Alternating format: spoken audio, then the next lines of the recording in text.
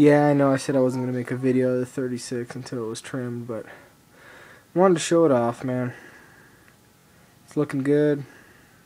Fish are doing well. And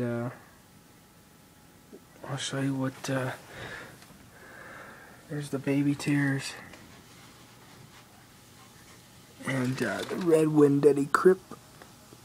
It's got a bunch of new growth. Hey buddy, what's up? He's saying hello to everyone. Cherry barbs. All the glossostigma. There's another crip with a ton of new leaves on the bottom. I trimmed back all the Italian valve, so I should start to see a lot of new growth on that. That'll be good. SAE doing his job.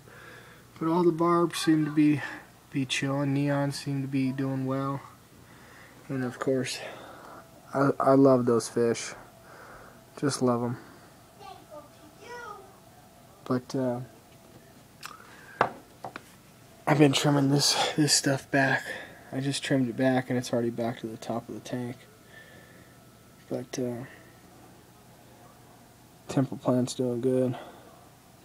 There's all the neons. Hey dudes. Looking all fired up. Ooh, there's the other one. Oh, there. Bam. Cruising around. Enjoying the tank. Trim back the Rotala. It's already grown back. Trim back the pennywort behind it. It's about the same height now. Mint Charlie right there. Bacopia right there. And the Java moss came in a little like plastic holder tube thing, and it just hasn't, like, I don't know, it looks shaggy almost. It's the best way I can explain it. But it's growing like crazy, but it looks. That one just doesn't look as good as those ones do. That one looks nice and green. That looks like it's got algae all over it. So, but it's rolling. I had to cut back the wisteria.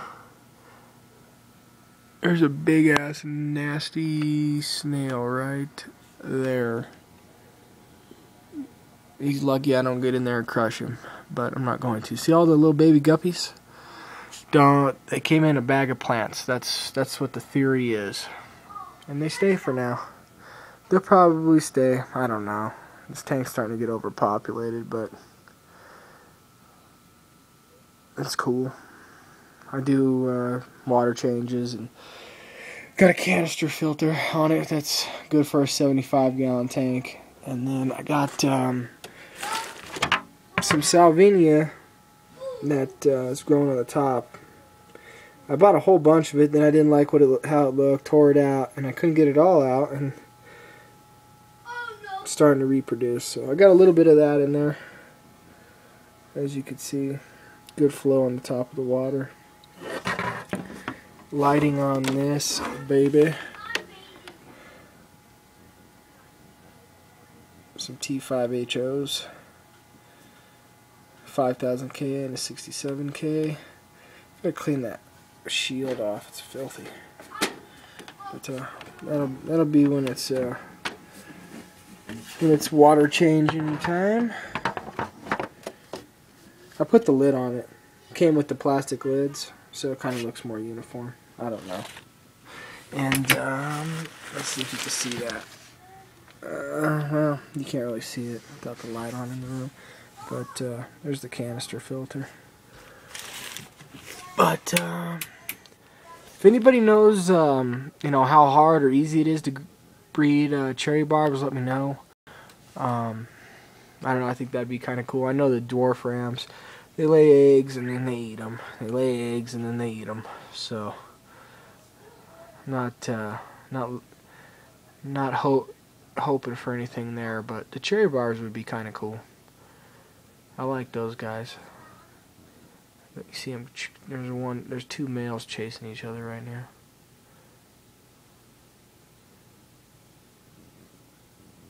But we're coming up on the 5-minute mark. Anybody has any questions?